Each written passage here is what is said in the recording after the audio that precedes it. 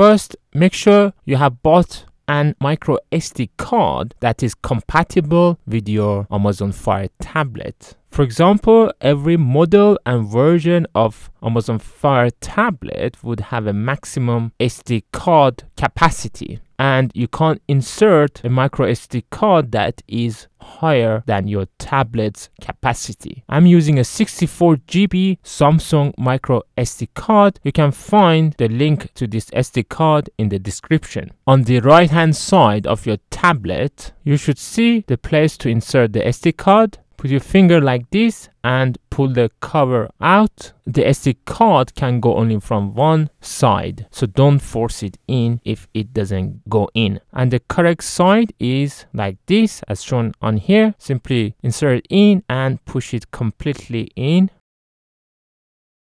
Now you can close the cover.